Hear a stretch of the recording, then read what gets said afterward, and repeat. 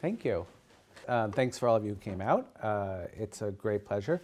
I spoke here a year ago, almost exactly, about this book as it was finishing up, and I actually went back and watched the video that is being recorded today to both make sure I didn't repeat myself and just to see how it went. And in fact, it was a completely different moment. I gave a very different lecture. And so what I've got for you today is both to talk about this new book, which is here. You can peruse. I think they have it at Bookends and Beginnings, I know, or at least they did, unless they sold them out. And I also, if anyone's interested, I have a special flyer that the publisher made with a special discount on it, so you can get it for 30% off. There you go, if anyone's interested. In any case, I'll talk about the book, but I've been writing a lot around the book more recently. The book just came out in December. Those of you, and I know, for example, Professor Irons, who've published books, and Scott and others know that there's some months between the finishing of the book and the publication of the book. So I couldn't, restrain myself. So I've been writing a lot about the book since it's come out, and you'll see that I'm trying to address. I've written a new piece for you guys. Okay, so this piece is about the way, as the book is, the way that American culture travels through the Middle East. And for the last 10 years, as the advertisement said, I've been working on this project in essentially 3 sites: Morocco, in particular Casablanca, about which I wrote my first book and have been working on for 23 years. It feels like my second home. Cairo, Egypt, and Tehran. But with a bunch of trips in between to Beirut, 6 or 7 trips to Beirut, where I thought was going to be a 4th site. So it was a very kind of impossible project to do. And it started with the problem and the paradox that I'll talk about a bit more formally, that in the past 2 decades, let's say, the popularity of American popular culture, literary culture, film culture, and now digital culture is greater and greater around the world, but especially in the Middle East and North Africa, at the same time as the political reputation of the United States has been plummeting. Now, in some of these places, and part of the reason I chose Tehran, which was not a place I had worked before I started the work on this book, and so I did it in a more circumscribed way, some of those places had an official kind of antipathy, let's say, to the United States, at least in official political culture, although I came to see firsthand, and over several trips to Tehran, that there was a great love and a familiarity with American culture at the same time. In other places, such as Egypt and Morocco, among the places that I was focusing on, there was both an official alliance with and official love of the United States, let's say. In Morocco, as I spoke about a year ago, Moroccans regularly during the 90s when I lived in Morocco would come up to me and remind me, I knew it over and over again, that Morocco was the first nation to officially acknowledge the sovereignty of the United States. This was not only true, which it is, there's letters from George Washington to Sidi Mohammed bin Abdullah on display, and there's a treaty from 1787 signed by John Adams and Moroccan Sultan that makes this literal. But it was more important from the anthropologist in me, the cultural anthropologist in me, that people wanted to tell me this. Moroccans wanted to tell a young American, then young American, that this was important to them. So those, however, in the 2000s, as I continued to work on my first book and then that which followed and then this project, those attitudes were changing. I never personally felt any hostility, but I could hear, the kinds of conversations I'd have. You would feel that the official friendships were suffering, certainly under George W. Bush's administration, but even under Barack Obama's. So I was interested in this paradox. That's the problem that I set out to address. What did this paradox of the popularity of American culture alongside the decreasing fortunes of the United States as a political entity, what would that mean? And part of the reason that was interesting to me is that I'm both a American Studies scholar and a Middle East, someone who works on Middle East studies. In the American Studies conversation, there has been a lot of, and let's call American Studies the meeting of history and literary studies, or as one of my teachers said, reading history as if it's literature and literature as if it's history, like in a really interesting dialectical way. One of the great topics in American studies as it looked upon the Cold War has been what the relationship was of cultural or what was called the jazz ambassadors, or kind of the ways in which cultural production, cultural tours, art tours, jazz tours, literary figures traveling around Latin America during the Cold War, what that relationship was to geopolitics. So this is a topic that has a great bibliography within the Cold War, including my wife, Kate Baldwin, who teaches in this program and has published 2 fabulous books about the Cold War and African Americans, writers and intellectuals in it. Little plug for the program there, but I've learned a lot from her work. And looking at something that follows the Cold War but has deep relationships to it, I think of the Iran-Iraq War as the last war of the last hot war of the so-called Cold War, for reasons I could talk about if you want. I was interested in pursuing this. Okay, that's the kind of intellectual background to this. Now I'm going to give you this short lecture that makes it very contemporary. There are going to be 2 ogres in this talk. Both originate in the United States, and both of whose colorful faces, one green, one orange, circulate around the world with stunning speed and incredible reach. One emerges from popular culture and the other from political culture, or what passes for political culture in 2016, where political rallies become YouTube videos and debates are a form of entertainment with a cast of characters that even Saturday Night Live can hardly match. 2 ogres, and if you didn't know better, the names would sound similar, Shrek and Trump, one with the green face, the other somewhat orange. The way they circulate through the world is remarkably similar, yet with divergent meanings. Now, I'm going to use them to make my point tonight, which is this. We need a new way to understand the global reach of American culture in the digital age. This is the premise of my new book, After the American Century, The Ends of U.S. Culture in the Middle East, in which I examine how American culture moves through North Africa and the Middle East in the digital age. So let me give you the argument of the book, then Shrek, and then the orange ogre. By the way, Amy and Scott, who were here a year ago, I talked about Shrek in Morocco, and I'm going to talk about Shrek in Iran a little bit today. Shrek is one of the key figures in my book. I argue in the book that because of the way that culture circulates in the digital age and the changed geopolitical status of the United States in the 21st century, we have entered a period after the American century. By this, I mean that American culture and cultural products, long popular globally and assumed to have a positive message or benefit to United States politics, are generally taken up by individuals in ways that detach the cultural products from their American referent, and that this shatters the presumption of their close relationship. That presumption is one that I attach to Henry Luce's 1941 essay, The American Century, and which underlies much cultural diplomacy through the Cold War and to the present.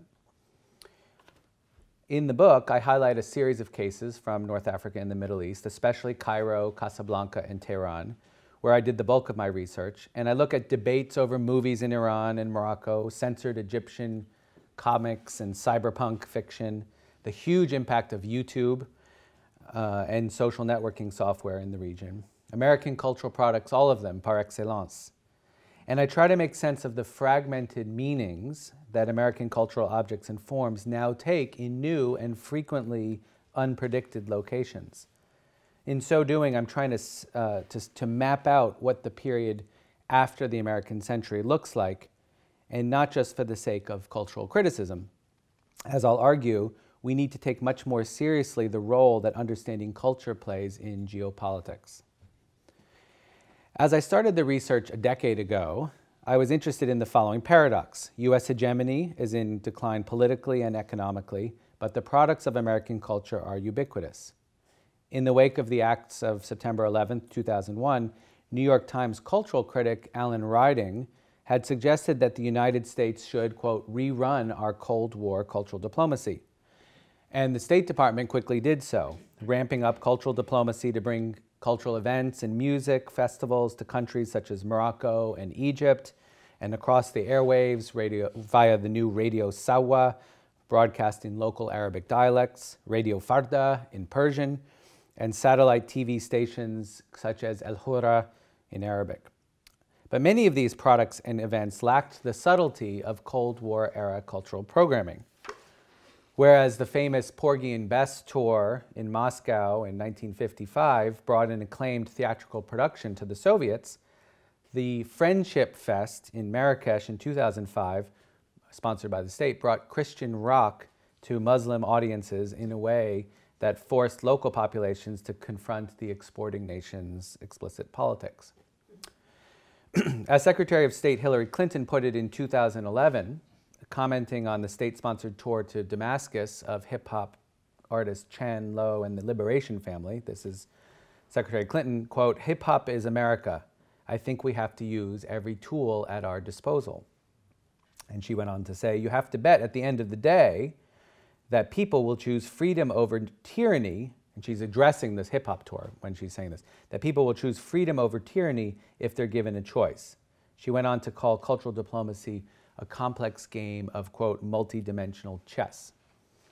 Now, Clinton's comments not only make visible the ways in which the U.S. state has mobilized American culture, especially African-American culture, but also suggest a papering over of the more uncomfortable U.S. political acts.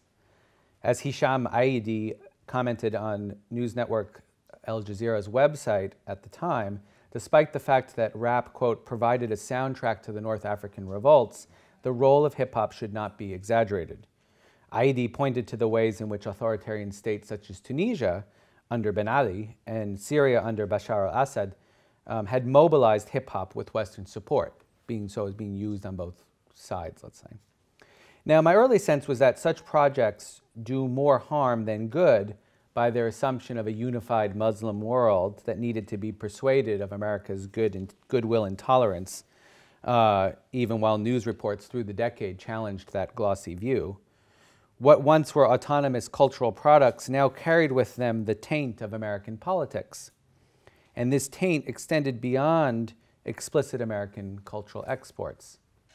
In 2002, a large-scale boycott of American products took off in the Arab world. At times, the limits of what counted as American became vague, an ambiguity that took on comic proportions when a Saudi business owner of a popular donut chain, House of Donuts, which had 150 franchises, who worried about the impact of the boycott on his business, he publicly offered $300,000 to anyone who could prove that his 2-decade-old business had any American ties. In fact, he had this campaign, this is not a joke, I mean, it is funny, but Mr. Donut is an Arab was his billboard. And the idea, I mean, it's silly, it was a donut, but the idea here is that for many, the donut was an American thing. How could you be selling a donut and not be somehow American? You know, if you go to Paris and you see the, what do they call muffins? Les muffins, you know, like these things that become associated with America because it's what I would call a cultural form, a donut. You know, so. Anyway, but as silly as the House of Donuts challenge was, the man had a point. Why boycott a Saudi donut? Can a donut be Saudi? Is Moroccan hip-hop or any of the global hip-hops out there American? Let's talk about Shrek. During the years I was researching this book, I kept coming across Shrek in the most unlikely of places. On the streets of Tehran, in the souk of the old Medina of Rabat, there he was. But what was it that I was seeing? Here's a scene from the book. Downtown Tehran, February 2009. Impossible traffic. The energy of 9 million Iranians making their way through congested streets, the white peaks of the Alborz Mountains disappearing shade by shade in the ever-increasing smog. The government had declared another pollution emergency, and the city center is closed to license plates ending in odd and even numbers on alternate days.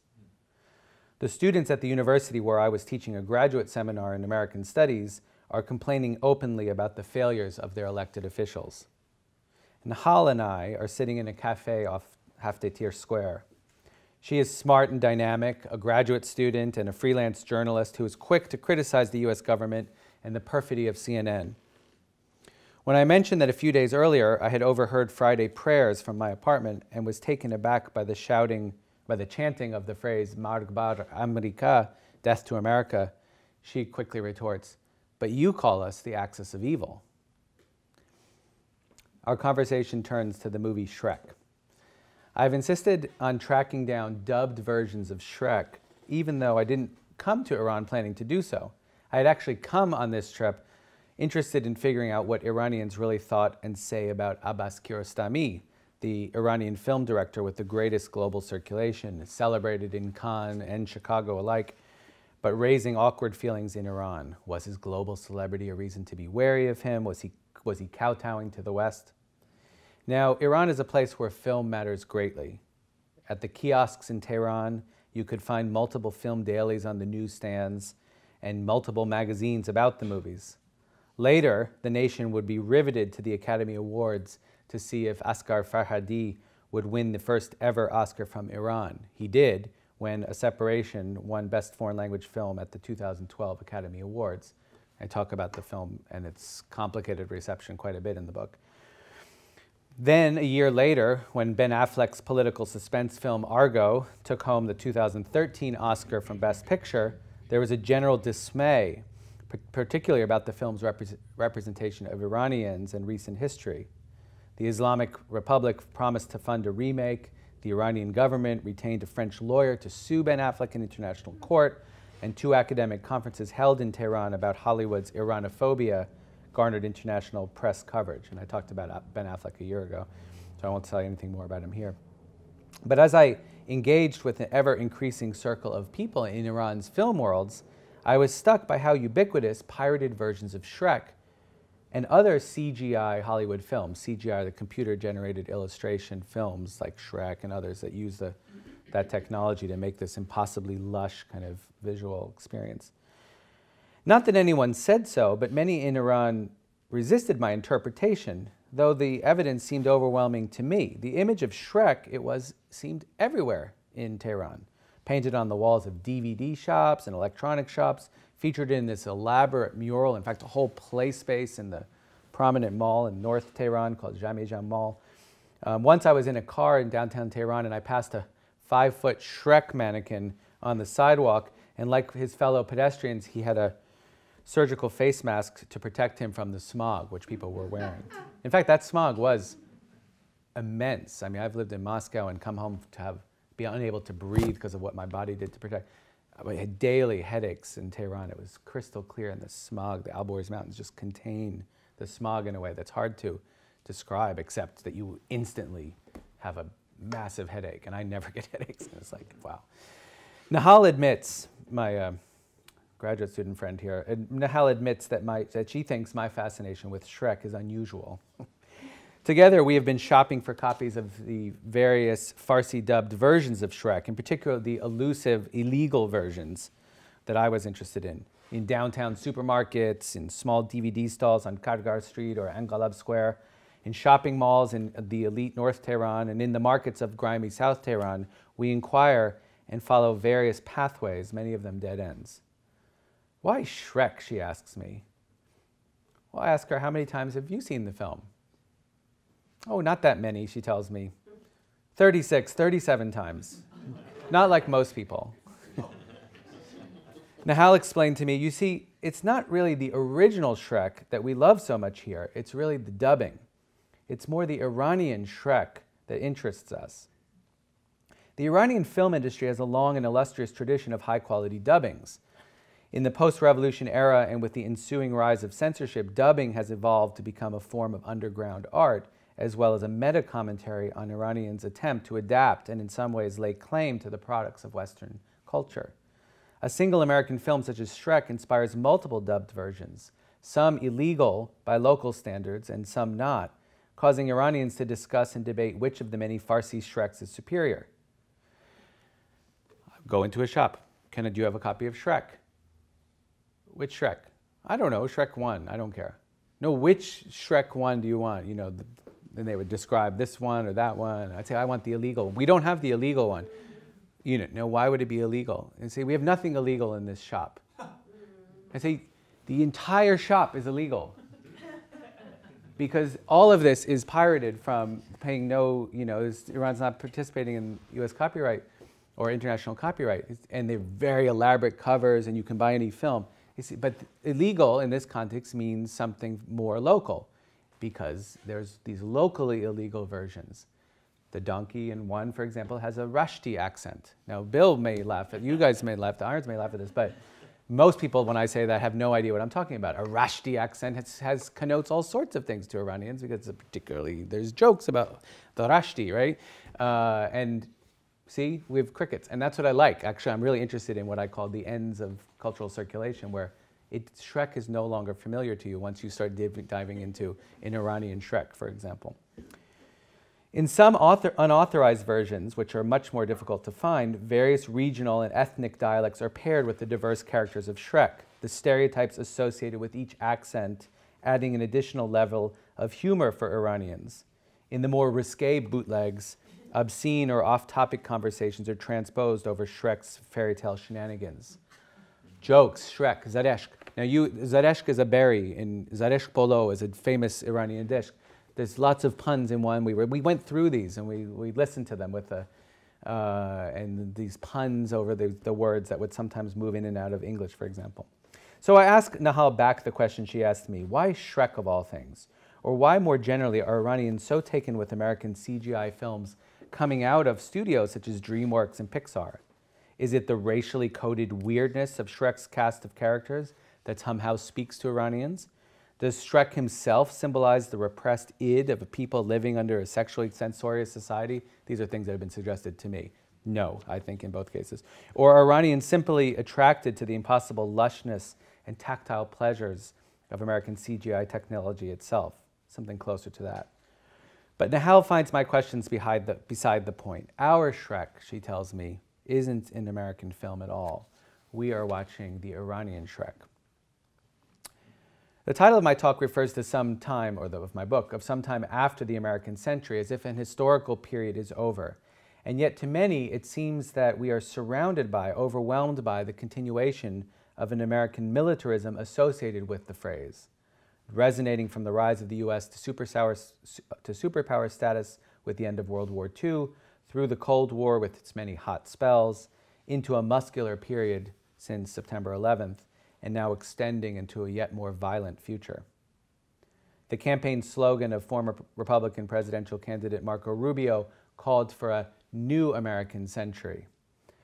Are you ready for a new American century? He used to ask from the stage. I used to, last month. And invoked a neoconservative vision of what that means. In a discussion at the Council on Foreign Relations in 2015, Rubio explained what he meant. Quote, we must recognize that our nation is a global leader, not simply because it has superior arms, but also because it has superior aims. America is the first power in history motivated by a desire to expand freedom rather than simply expand its own territory, end of quote. It's chilling to me. I mean, we never heard that chilling side of Rubio. We got caught up in sex jokes about Trump, but it's chilling. This desire to expand freedom has come at a cost, as the past dozen years since the invasion and occupation of Iraq in the name of freedom, Operation Enduring Freedom, the official name of the war on terror, from 2001 to 2014, followed in Afghanistan by Operation Freedom's Sentinel, and of course Operation Iraqi Freedom, 2003 to 2010. The unintended consequence of this expansion of America's freedoms, the export of American exceptionalism, has led to the rise of one of the most restrictive forces in the recent history of the Middle East, ISIS, or Daesh. This is a point made by both left and now reluctantly by the right. In the most recent issue, actually one has just come out, this penultimate issue of the much respected quarterly Middle East report, otherwise known as MERIP, the editors give a nuanced account of the rise of ISIS, its multiple points of origin, America's obsession with ISIS, when the majority of the victims of ISIS's violence are Muslims, and most of those engaging ISIS on the battlefield are Muslims as well. It's a very kind of sane take on ISIS. But then they write quite starkly, quote, there would be no ISIS had there been no U.S. invasion of Iraq, simply put. Donald Trump, the Republican frontrunner still, essentially agreed with the Middle East report. In South Carolina, a Republican voter at a televised town hall stood up and gave Trump the chance to recant his accusation that George W. Bush had lied to the American public in going into Iraq, which Trump called the worst decision. But Trump also vows to, quote, knock the hell out of ISIS, and his Make America Great Again slogan resonates with the logics of the American century. I wrote a piece in Salon in December. As I reported in Salon in December, I was in Fez lecturing to university students this fall when the news broke that Donald Trump had called for an immediate halt to Muslims entering the United States. And in order to contextualize the Republican candidate's strange ascendancy in presidential politics, I started explaining to young Moroccans how Trump had gotten to the position of prominence and his role in reality television. The students were way ahead of me. Most of them had seen this. They cut me off. Celebrity Apprentice, we know. Right? With satellite television and the internet, the circulation of culture and news, particularly bad news, is accelerated exponentially. By telling ourselves that Trump's comments are extreme and that their global impact can be countered by public disavowals or by a democratic victory, as many Americans believe, we are deluding ourselves. To young Moroccans, whose country is 99-point-something% Muslim and long friendly to the United States, Trump's anti-Muslim comments were the latest sign that American culture has become increasingly hateful toward them.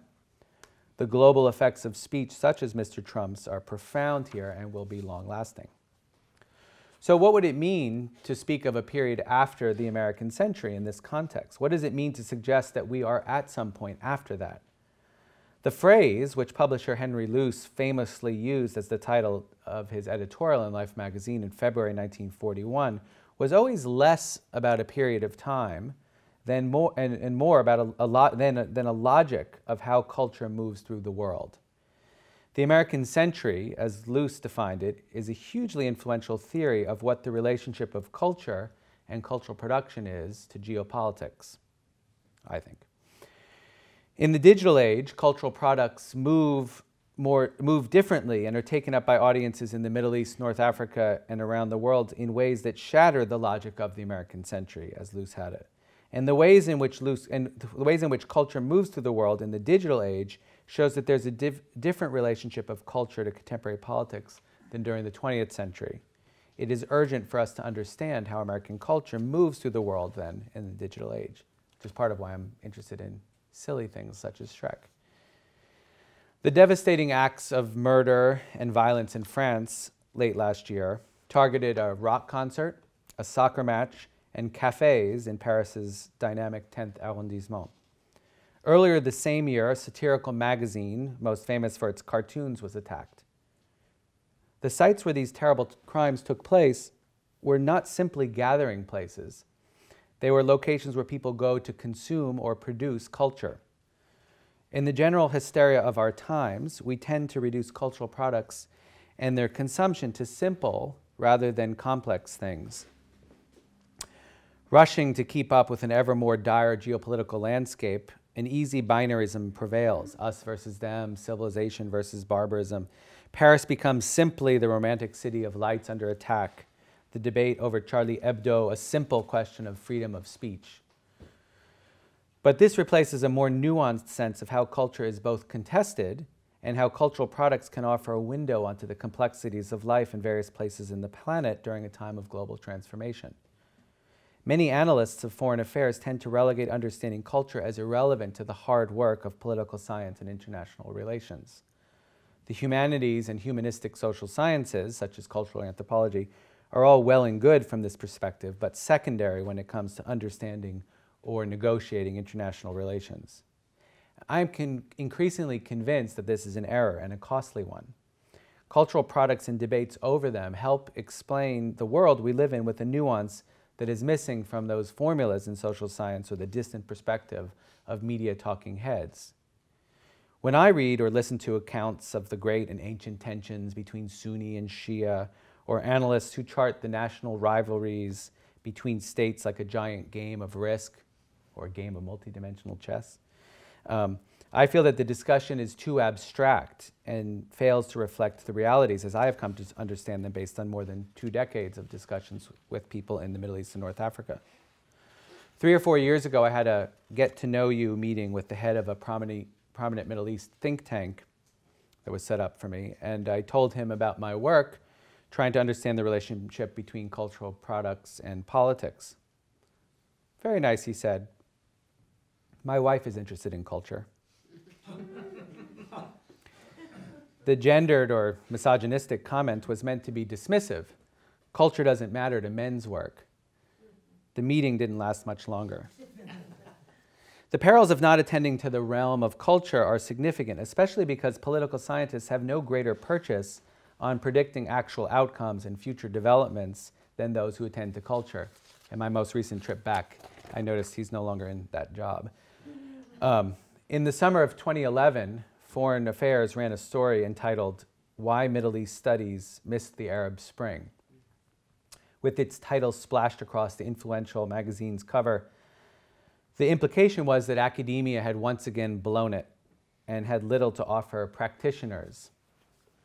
But the author of the article, himself a political scientist, so neatly circumscribed to the field of Middle East studies as political science that readers might be excused for thinking that no other disciplines pertain to this interdisciplinary field. In cultural anthropology and literary studies of contemporary Egypt in those same years, much richer discussions had been taking place where the sense of bubbling frustration and revolutionary recklessness among Egyptians were quite visible. But cultural studies, unlike the brand of political science referred to in the Foreign Affairs essay, doesn't consider predicting the future to be its business. So what can someone trained to do readings of literary texts and other cultural products offer to discussions in such lofty fields as international relations? I contend that attention to culture, by which I mean close attention to cultural products as forms of expression and contests over consumption of them, is crucial both to understanding relationships between the US and the Middle East and North Africa and to finding a way out of the ever-widening gap of misunderstanding. Now, there are two tactics here. First, paying attention to what I call contests over culture means focusing on the public discussions of cultural products as they are consumed, debates, protests, and disagreements. Many films and novels enter the world as social events. Big-budget Hollywood movies and low-budget shorts circulated on the internet can stir passions. In After the American Century, I discuss both the Iranian response to Ben Affleck's film Argo, which to most Iranians was a slap in the face, and the global protests and outrage over the low-budget YouTube video Innocence of Muslims, made in Southern California by a former pornographer, which led to a kind of wave of global protests. If you don't remember that, I'll remind you later. Films, novels, and comics from the Middle East and North Africa can frequently provoke vigorous debates in the region. And these debates are highly revealing. We are all consumers of culture, whatever we do in our day jobs. Understanding the cultural products that animate people in whatever context they're living in is the first step to understanding the world we live in with subtlety, and doing so just might allow us to move away from the binarisms and formulas that explain little against themselves. Thank you.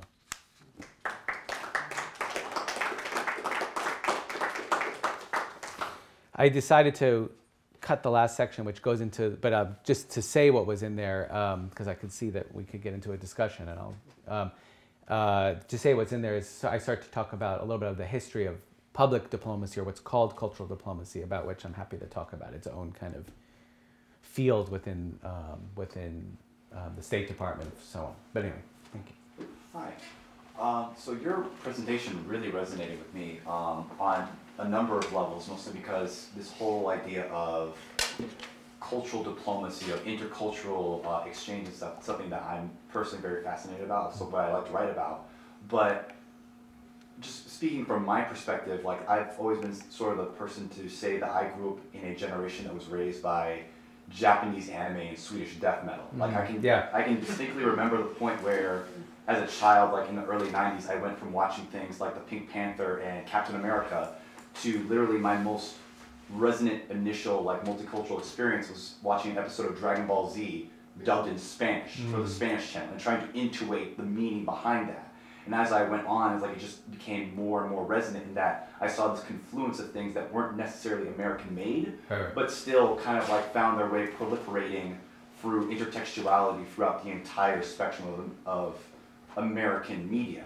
And when you're talking about how the rise of like American media has never been higher, but at the same time our cultural, like our interpolitical like reputation is kind of like tanking at the same time, I can't help but think of the rise of almost like superhero films, because in my mind they've always been sort of analogous, at least this recent era at least, have been analogous to American attitudes towards interventionism, or even the use of like drone warfare. We've gone from like Spider-Man working as a domestic interventionalist, like helping stop the bad guys in New York, where we have films like Batman v Superman, where Superman is literally going to different countries and basically like acting under the auspices of, I'm going to free these people from themselves, whether they like it or not.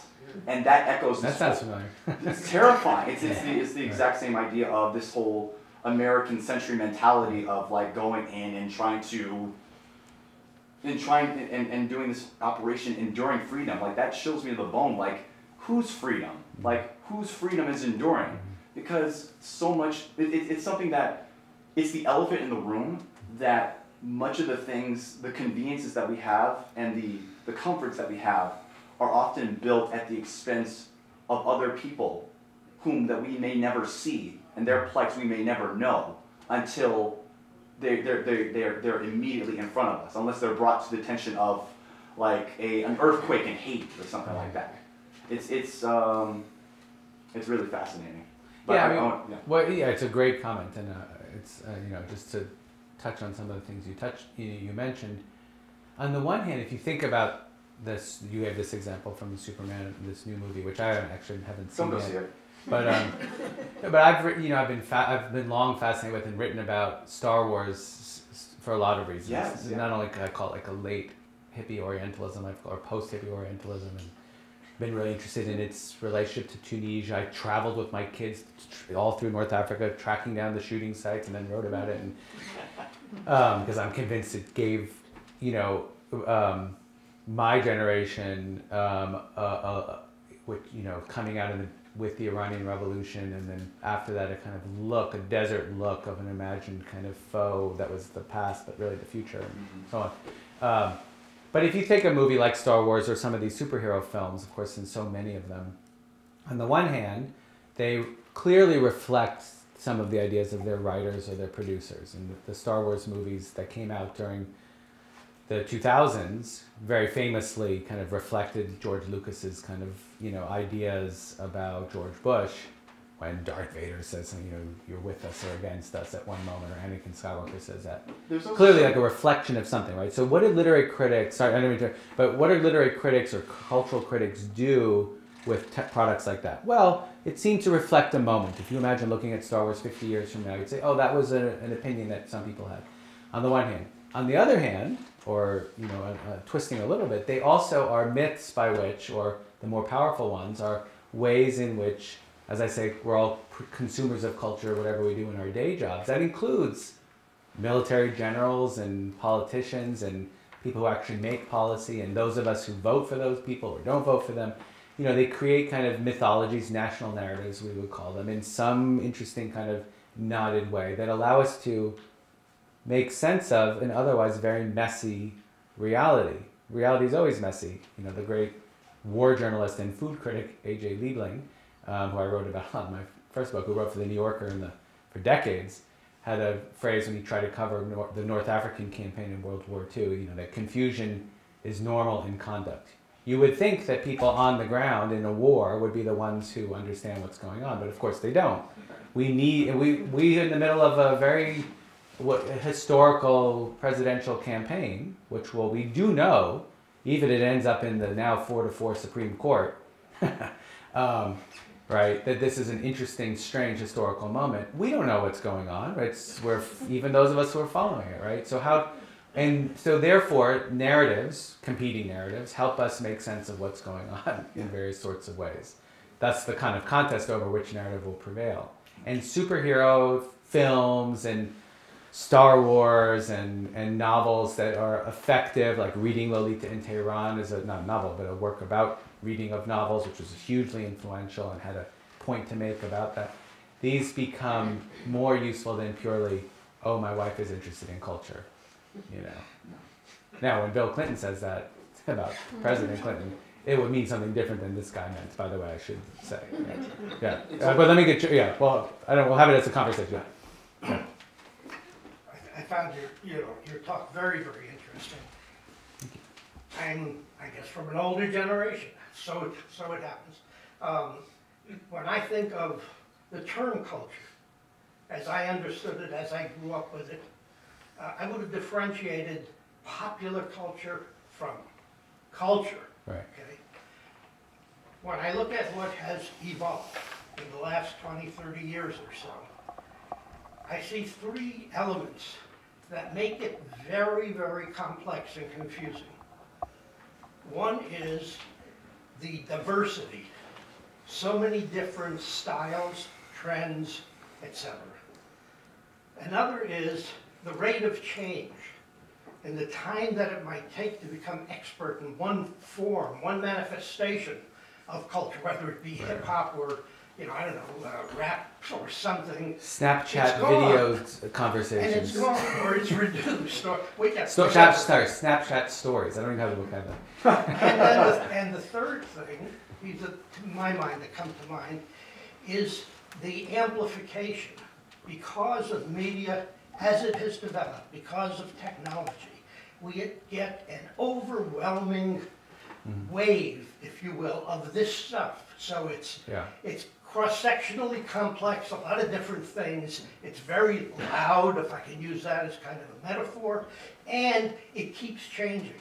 Now, you've undertaken a tremendously difficult task in trying to analyze, interpret, and whatever, yet what this stuff called American culture, as it now exists, what role can that play, will that play, does that play in the Middle East as well as any other part of the world? So I commend you for your thank you. I mean, you're right, but amazing. it's really interesting. I mean, one of the things that I'm really interested in, and you know, when I teach classes in this program is, and even this class I taught at University of Tehran was about what would the methodologies be of analyzing, understanding the ever-changing present. It's a very impossible task, right? And when you give a good description of culture, I'd love to, you know, say something about that and all that it is and includes and how it's ever changing. And it's true. It's dizzying even for very young people. Dizzying for my own children, from whom, you know, we learn a lot because it's ever changing. But that's the rule of it's fluid, and that's the rule of the game. So that you're right. There's a kind of, from a methodological or kind of the scholarly side of me, tries to grapple with that impossible task.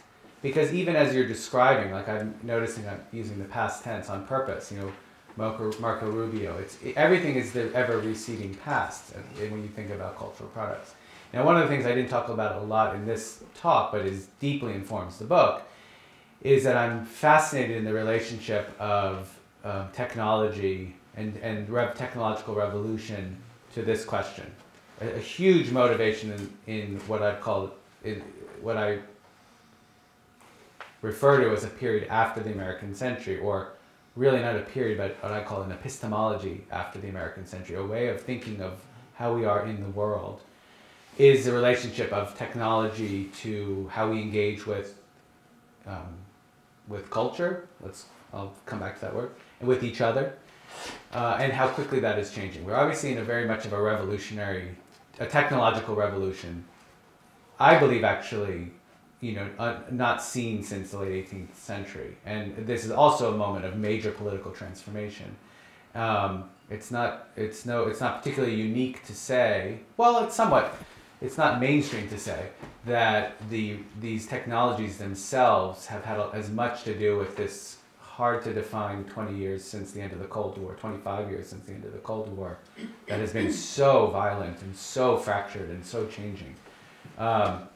And so, you know, even in the space of writing a book about the present moment, so to speak, 10 years, the technology of when I started this thing, you know, is utterly defunct and and if you do ever see a movie, I always love when you see recent movies 5 years old, 10 years old, in which there's a computer or someone doing email, right? It could be from last year and it looks so quaint, right? Even we know as we buy whatever iPhone number we're buying that it's already going to be useless by the time of that 2-year plan expires, right? And there's something to be said then about, so why does that matter? Now within the field of media studies, sorry for I don't mean to give such a long answer, but in the field of media studies is really, about which Scott knows a ton, I would love to hear what he thinks about this, but there's a really interesting debate always about what the relationship is of these forms to the content itself.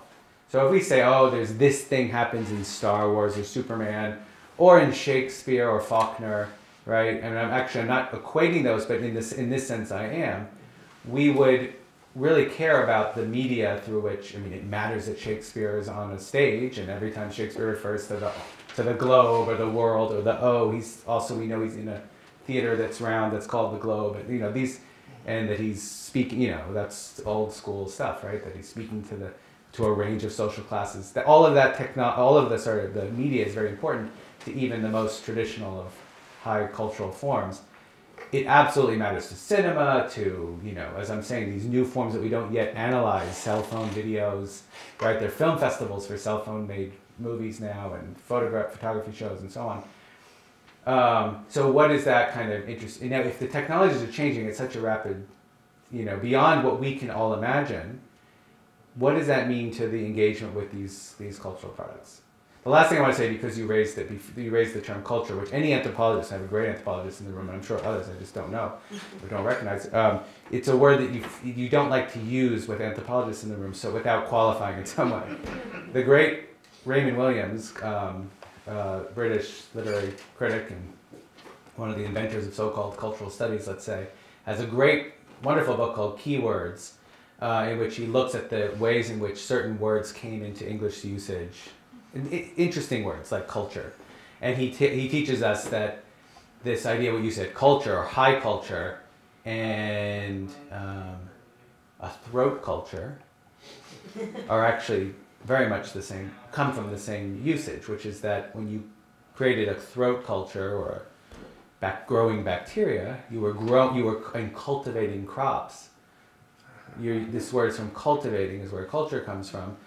When people started to think that they needed to cultivate children in a generation and to raise them in a certain way, the idea that would eventually be described by Matthew Arnold, snobbish critic that he was, as culture as the best and greatest that has been said by men and women, Shakespeare, opera, right? Do you see how they come? Now, for an anthropologist, culture is, been defined in any number of ways. I like Clifford Geertz's riff on Max Weber, which is that culture is winks upon winks upon winks, which is these webs of signification that an anthropologist needs to have such a sensitivity to their environment, language, history, and so on, that they understand the difference between a wink and a blink. That's the Geertzian thing. Do you know when someone's winking at you, when they're just blinking with a twitch? To understand the difference in the right context is to understand those webs of signification, which is for a Geertzian kind of, now we get the engaged anthropologist thing.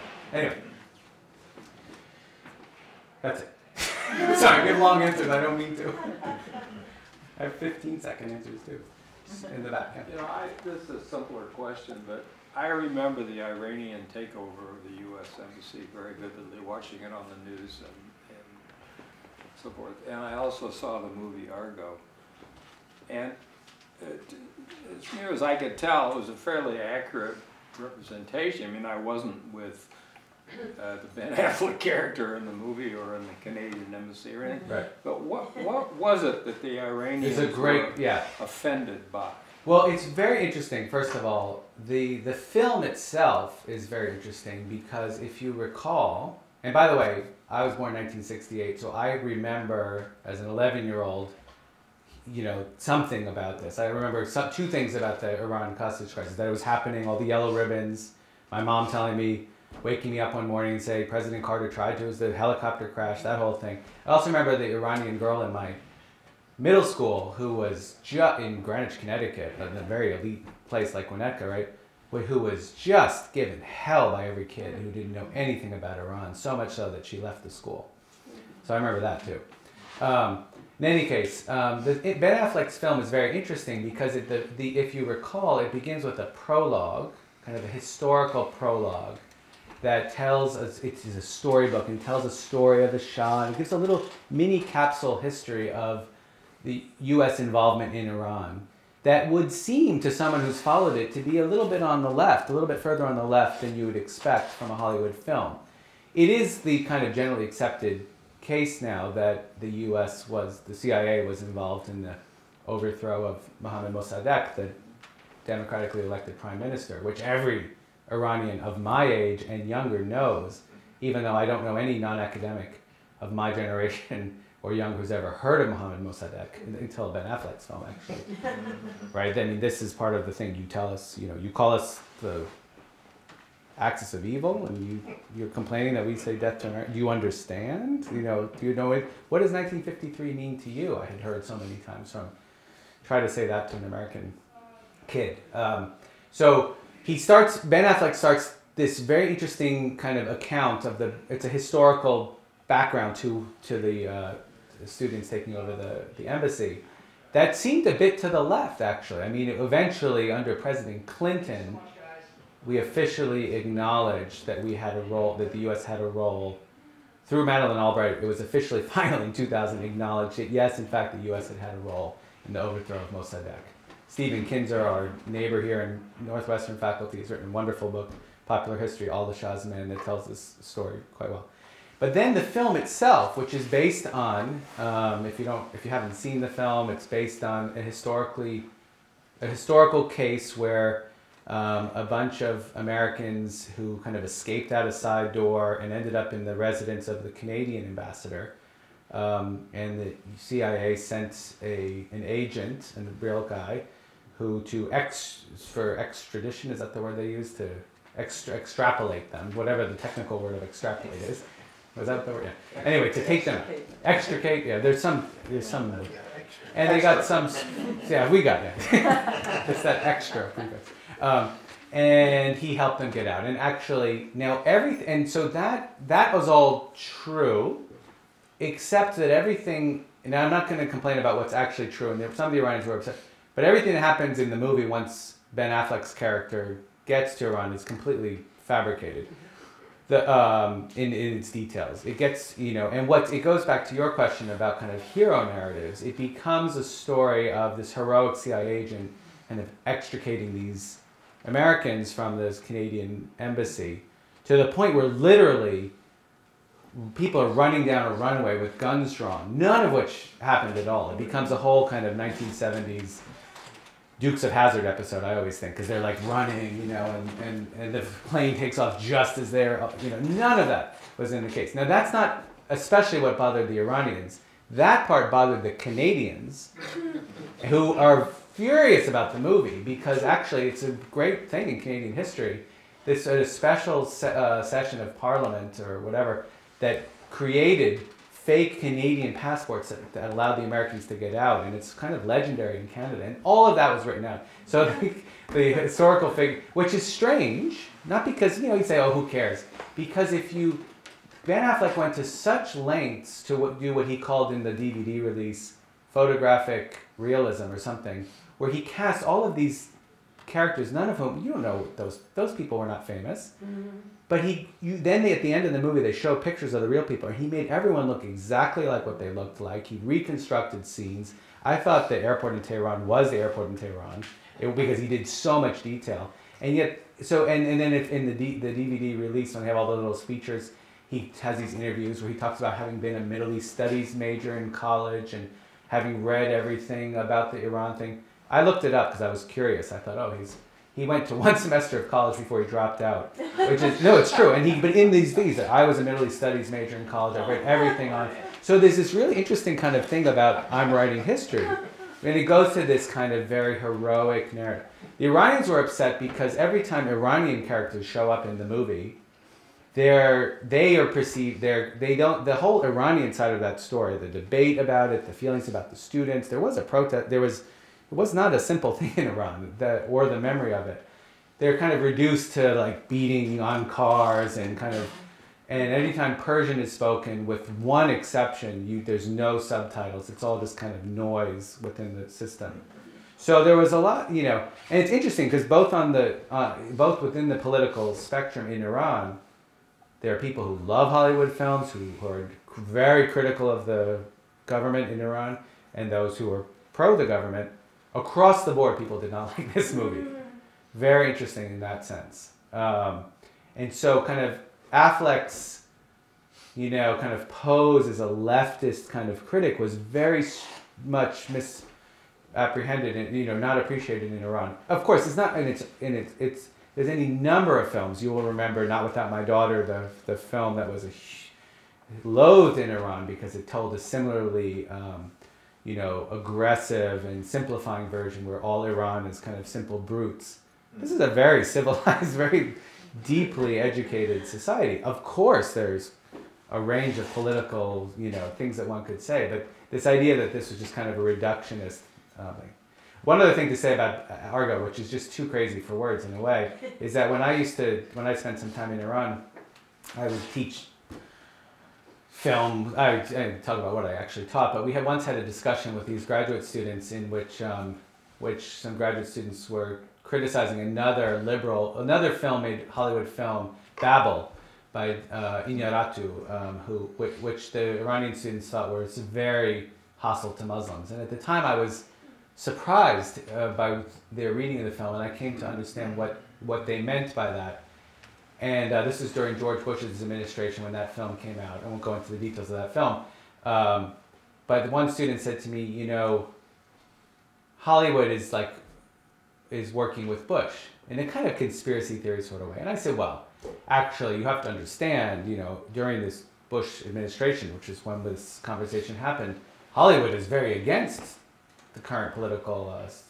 He said, no, you don't understand, the student said to me, that in fact Hollywood is working for the Bush administration, and the Hollywood and the U.S. government are in cahoots.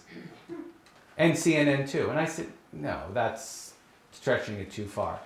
I said, anyway, without going into the further discussion, when Argo was awarded the Academy Award, Iran was watching this. I don't know if you remember that many of the films that year were very violent and very political. Zero Dark 30 was imagined to be the front runner until people started to criticize Catherine Bigelow for being, they thought, too sympathetic to the use of torture in Iraq. And it dropped at the last minute. It was probably would have won, but the last minute didn't win. Anyway, you know how it is, the Academy Awards, they're on stage in Hollywood, and then they say, and then the winner is, right? For the awarding the Best Picture of that film, a strange and, to my memory, unique thing happened, which is the hosts on stage said, and now for the awarding of the Academy Award for Best Picture, we will turn to the White House. And there was if you recall, Michelle Obama walked out of a room it was a video link, surrounded by soldiers, and she opened the card on video link and announced that Argo was the winner of Best Picture. Now, to Iranians, this confirmed what the student had said to me, that Hollywood and the White House were in fact really part of the same game. And I just had this moment of thinking that, there are certain stories we tell ourselves that can be challenged from a certain direction.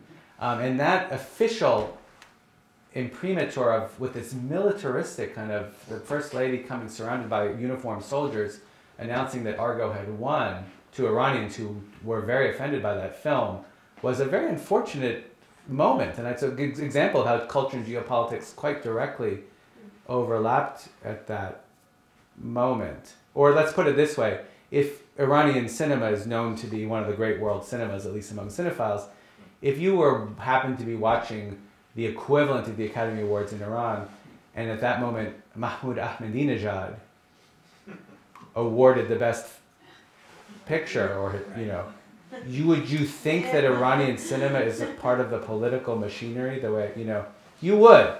No. So it's an interesting, yeah. Okay, well, I have to go to people who haven't asked the question yet first. You may disagree with this, but good. This was such an injury to the American culture, if you want to say, people at the time of the takeover of the embassy. I mean, this is like unheard of, to have our embassy taken over and our people imprisoned or held for such a long time, and the humiliation to Carter, So I would think, because I'm kind of familiar with a Middle Eastern mentality which is very tuned into injury and insult and humiliation. So I would think, in a sense, that the people who are so critical of this film would understand that this is a way to recover.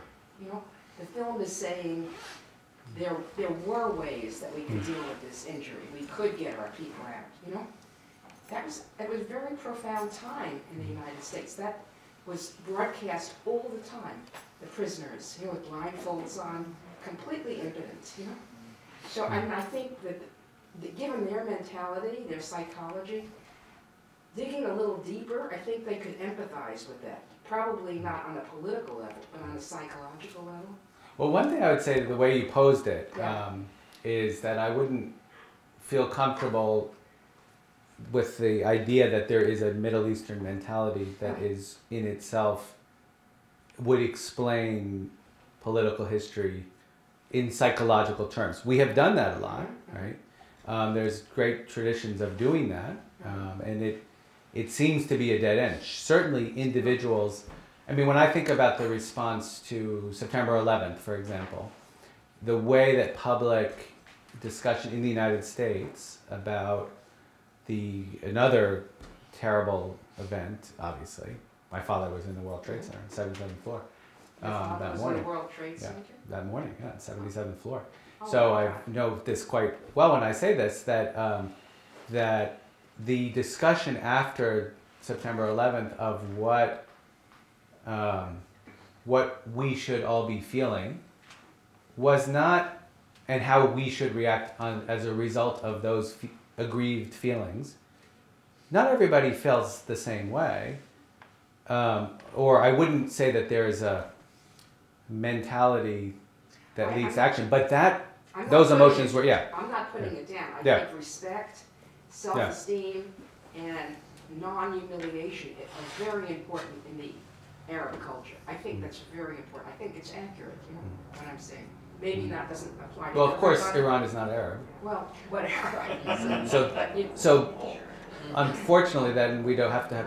So unfortunately, it's not relevant, Arab culture, to the case of Iran.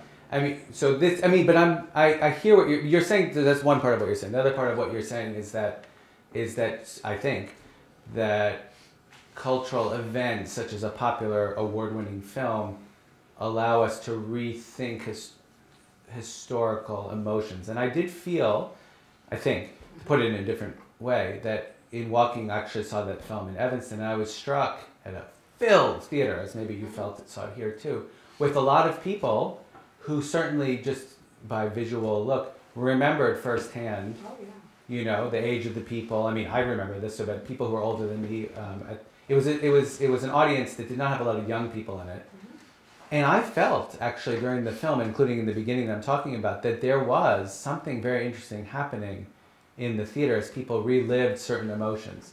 Now, one could say, and I won't talk about this for much longer, that the way that we, of course, experienced those 444 days was also, the technical word would be a mediated experience, was an experience that we shared collectively through the media, right? This is, I mean, if we think about the various wars that we've all remember, however young or old we are in the room, each of the wars, certainly back to World War II, have been understood, and you know, Hasatras is not a war, but I mean, each of these wars and major events have been understood through changing media technologies, right? World War II was, for example, you know, newsreels and cinema was the way that we, as well as lots of journalism, but it was and radio was the way that we kind of got this through one technology. Just to jump through several wars, Vietnam as the first kind of television war, the 1991 war in Iraq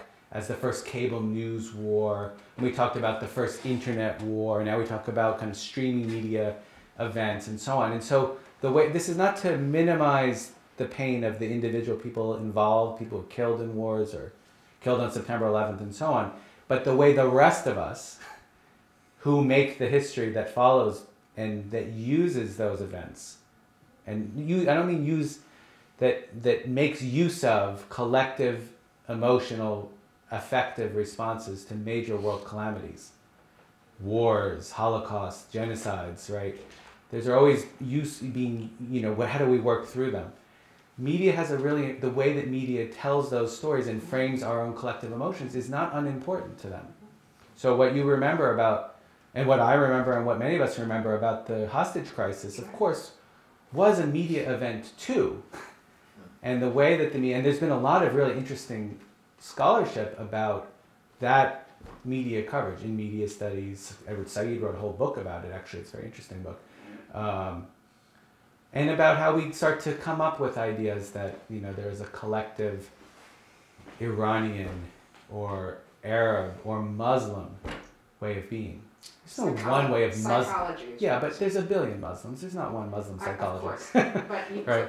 We can Yeah. talk about Right. it. Yeah. Okay.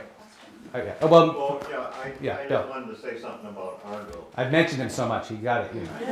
Argo, if you put aside that it insulted people and it did various things that were not really a good idea, but if you put that aside and say, okay, it's just a fiction, it's just a story, it was actually a dumb movie. And that gets lost. When it got the Academy Award for Best Picture, I was disgusted because there were good movies that year, and here we had this stupid thing. I thought it was like Lincoln was one of the competition. movie you might watch late at night, Yeah. but now I give it 2.5 stars. It was a dumb movie, and that chase at the end is not only silly. It wouldn't be possible. Somebody wants to stop a plane from taking off. They don't have to chase it in a 3-star. Right, as the plane hits the air, they clink the drinks or something like that. Yeah. It was just ridiculous. It's interesting how I want to let you have the last question because you had the first one. But the formulas that Argo as a film kind of summons, becomes, and this is something that he knows how to do it. Ben Affleck is why he was successful in this film in part, because he could bring on formulas that we recognize, including the chase scene. Yes. It's impossible, but I said it was a Dukes of Hazzard. I actually said it advisedly because I think he was playing with 1970s. There's a lot of ways in which he was playing with 1970s formulas in a sort of interesting way, that including this television show that I grew up watching, probably while I was changing the channel to the hostage crisis and change it to the Dukes of Hazzard. Another thing that I would want to, people were really upset, I remember, with the hostage crisis. Almost nobody realizes what we did in Iran, and okay, they finally, in Iran, there's just no doubt about it. The Americans organized a coup that brought back the king that had been legitimately eliminated, brought him back, set him up, supported him, so that he was our man. Yeah. And this is great. Yeah. And then you can tell a story about,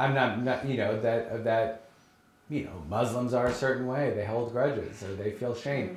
And those sometimes very weakly constructed psychologies have more descriptive power than the idea that the Iranians had actually, that the rise of the Shahs, better, you could give this lecture better than I could, comes from one of the most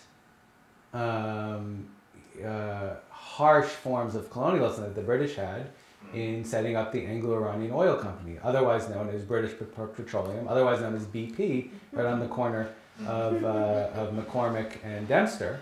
And my daughter, every time I shop there for gas, she says, "But you said you would boycott that forever," after reading Stephen Kinzer's book about what the British did to, and the Shahs that rise to keep that business relationship going, all before the Americans get involved, right? And Alan Dulles. Well, but we came in and took credit for it. Yeah, we took. Really a So it's a very interesting thing. thing. In terms of the Cold War and certain other sort of ignorances at the time, removing most of it made sense to some people, but it was really a terrible thing to do. Well, it's what Professor Kinzer calls blowback. That there's. So again, I'm not. Just to understand, I'm not, and please don't misunderstand. I'm not justifying any historical actions, terrible things. These are all terrible things we're talking about.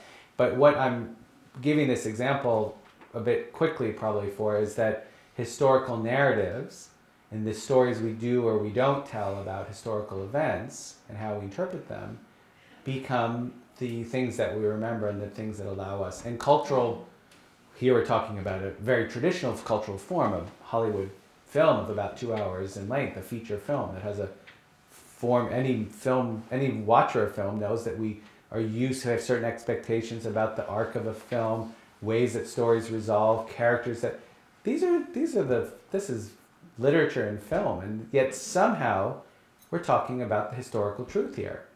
And Ben Affleck is telling you explicitly that he knows and that this is the truth. So that when any president, Democrat or Republican, says, or Marco Rubio says, we don't just have superior arms, we have superior aims, and we will export freedom, we will export democracy, they will be carrying roses to greet our soldiers, right? And the scholars or the people who actually have, or the people from the region say, I don't really think so. They say, no, it will be that way. And we will act on that. How much have we lost and spent on this? Trillions? Too much. Right? How much does it cost to send your kid to public school, public college, right? So, I mean, this is something that now people are getting pretty angry about. But, I'm making now sound like a conspiratorial theorist myself, and I'm online eventually on this, so that's a bad thing. You include the Q&A. I just have more of a cultural criticism question, and that is that in your discussion of Shrek, and also to some extent of American hip-hop, Yeah. crossing into different other cultures, boy, that word is becoming an issue, isn't it? It seems like it's also morphing from form to content as it crosses those boundaries. So when I think of Shrek, I think of a piece of content. The form is CGI animation. But it sounds like in Iran, a Shrek is almost more of a form with multiple kinds of content infused into it. Well, that's a really interesting question. I actually think that some of the form and the content are not so separate on the original incarnation of these things too. That some of what we think of when we think of Shrek here, or some of these films, is if we call the form not just the CGI illustration, but the special effects, Star Wars, these things that it's not only about the story and the plot and the characters, but something about the look and the technology and the effects and so on, the cinematography. I mean, we can. But what's interesting in the case of these morphing or recoded or circulating, the word I like more in a way, versions of a film like Shrek, is that something about this technology allows for users to make their own art in a way that's almost unpredicted. I mean, really what I'm interested in, right, so you could always do this. You could always take, our colleague Hamid Nafisi has written wonderfully about the history of Iranian dubbing. I mean, in between, he's got this 4-volume book on the history of Iranian cinema. He talks about dubbing every so often because there's this great tradition of dubbing in Iran. It's actually a new book a guy was just telling me about. One of our colleagues at NUQ was writing on history of dubbing in Iran. It's a fascinating story, pre-digital, right? But now, and a lot of the things that I'm interested in this book, some only mildly talented person can take a digital film and put things together in such a way and create a new work with a lower threshold than what it used to take. Or, and this is again media studies or digital media studies, people can have a voice and have access to a large audience. This goes back to Joe's comment in a way before, I think, more easily the barrier to say something, let's say through Twitter or various forms of publication, where you could have a larger audience than used to be the case when I was coming out of college. How did you get thousands or millions of people to read you?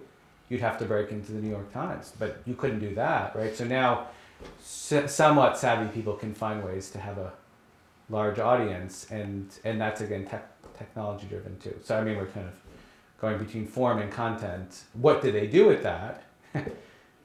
Right, could be the content, but then we would say that something about the form changes the content.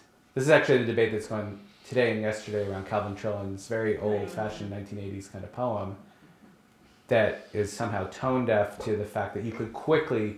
So Calvin Trillin wrote a poem, published in the New Yorker last week or this week. Last week, but only yesterday did people notice it in a certain kind of way, and then yesterday it went crazy, it went everywhere, and then today several critics, Asian American studies scholars, and then a wonderful poet friend of mine at University of Wisconsin, grew up in Wilmette, Timothy Yu, wrote a poem satirizing poems that themselves then went viral, kind of rewriting it, like, you know, publishing within the hour, you know, or writing it and then publishing it minutes after they, and then it could reach, within minutes of publication, tens of thousands of people. Now the content is important here, but the form constructs something of the way the content will move. I mean, actually the poem, I gave the wrong example because the satirical poem Back was actually an old form. That was the problem with Trellin's thing. He used an old form, doggerel. But the 140 character tweet, right, or the Facebook post in which the form and the content actually are interrelated. You can't tell a story over 140 characters without letting the form somehow affect the content. Those of you who know how to do it, you know, it's hard to do, right? So it starts to get a bit scrambled even in its first moment. It's a great question.